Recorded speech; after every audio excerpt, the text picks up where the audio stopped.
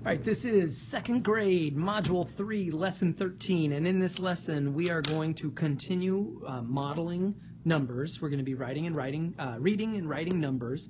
We're going to be modeling them using place value disks. But we're also going to continue adding a new form of representation of numbers. We're going to be doing it on an empty number line. So let's get started. So let's start with the number 129. So what you're going to do as a teacher, you might lay out a place value chart like this. And you can leave it blank because we don't need it right now. Although I like to not leave it blank. I like to make sure our students know that this is the ones, tens, and hundreds columns. And I like to write them out in front of them so that they see that I'm writing it down. If those numbers are pre-slugged in and pre-written in, I mean the words, the labels, if they're pre-written in, students tend to miss that and not see it. So I like to write them out in front of them and have the kids say, hey, these are the ones, these are the tens, and these are the hundreds. And the idea is we're going to be memorizing these things. It's super important. So how do we model 129? All right. So the idea is we're going to take a hundreds disk and put it in the hundreds column. And the reason why oftentimes Eureka Math says leave this blank is because this becomes redundant. Hundreds in the hundreds column is redundant, but I like to label it anyway. And then we're going to grab two tens,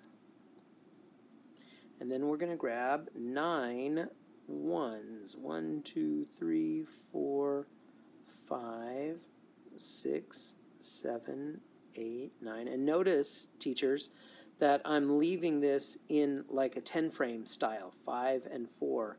If there's 9 numbers and 9 ones, I could have done 3 rows of 3, but I want to really stick with that 10-frame concept. And anytime I can, I'm going to stick with the 10-frame. And as long as I'm saying that, yikes, oops, I really should put this here. Now I'm maintaining the integrity of those 10-frame concepts, right? So there's our 129. So we've modeled 129. So as I'm laying out these disks, I'd say, okay, this is 100, 110, 120, 121, 122, 123, 124, 125, etc., and count all the way to 129. Now, ultimately, we're also going to be asking our students to label this on an empty number line. So the idea would be we're going to start way back on to the left, right? And we're going to start to the left at 0. And I'll label this 0. And then what we're going to do is we're going to make our hops. And we're going to make our hops kind of proportional, but not really, all right? So what we're going to do is if we want to do 100, so we're going to first model this 100. So we're going to go, boom, right there. So I made a skip. And I made a skip, and I'm going to call that 100. And then we want to do a skip of 10 and 10. And so I'm going to go skip of 10, skip of 10. So there's a skip of 10, and there's a skip of 10. And now finally we want to do these 9 little ones. So I'm going to make those kind of look small. 1, 2, 3, 4, 5, 6, 7, 8, 9. And so there's our little skips. Now if I want, I could go 1, 1, 1, 1, 1, 1, 1, 1, 1. That's a good way to do it. And then label that 129. Okay, so I can label that 0 as well. So that's the idea. This is not like, it doesn't have to be precise. We don't need to make the 100 10 times as big as the 10. And it's just kind of semi-proportional in speaking. And that is how we are going to connect 129 to the place value system and the empty number line system. So here, the homework says, let's draw the place value disks. So I'm going to get my little place value, and let's just do it this way. Now, students are not expected to label our place value chart. And then the idea is we've got 43, so what is that going to look like if we were to model it with place value discs? We would have 10, 20, 30, 40, and then 3. 1, 2, 3. All right. Now teachers, if your students don't make the place value chart, they just lay out the number discs, that's perfectly fine as well. In fact, I'll do that over here for 430. 430, I would say, okay, 100, 200, 300, 400.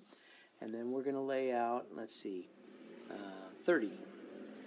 410, 420, 430, and that's okay as well, although I think technically we would prefer the place value chart for this, but that's okay. We're going to pick our battles here. Now I am going to show how to model 43 on that empty number line. So here's our line. I just made it some arbitrary length, and there's our 0. And first thing we're going to do is we're going to model these hops of 10. So we're going to go 10, 20, 30, 40. So there's 10, 10, 10, 10. So there's our hops of 10.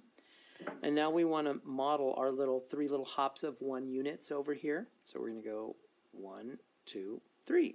We can go 1, 1, and 1. And so where do we end up at? We end up at 43. And you can see that down here, 10, 20, 30, 40, 41, 42, 43.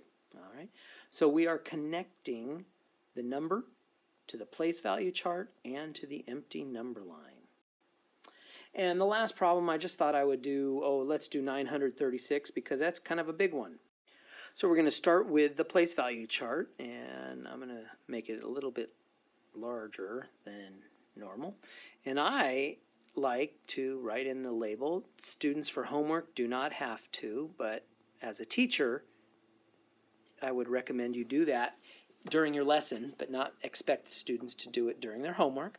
So now let's model 936. So modeling 936, we'd go 100, 200, 300, 400, 500, 600, 700, 800, 900. All right, so there's our 900. And we're going to wiggle that. And I want to make sure you noticed, again, I did that 10 frame here for 900. I did 5 and 4. So now we're going to do that 3 for 3 tens. All right, so that's 10, 20. So that's 920, 930. And now we can do the ones. 931, 932, 933, 934, 935, and 936. All right, so we can now see, here's our 900, 30, and 6. 936. By the way, this little extra stuff, that's your Duane Habecker bonus. That's not part of the Eureka lesson at this point. And that wraps up Grade 2, Module 3, Lesson 13, where we are reading and writing numbers, using that place value discs to model. And then, of course, we also added in this new wrinkle, which is modeling the number using an empty number line.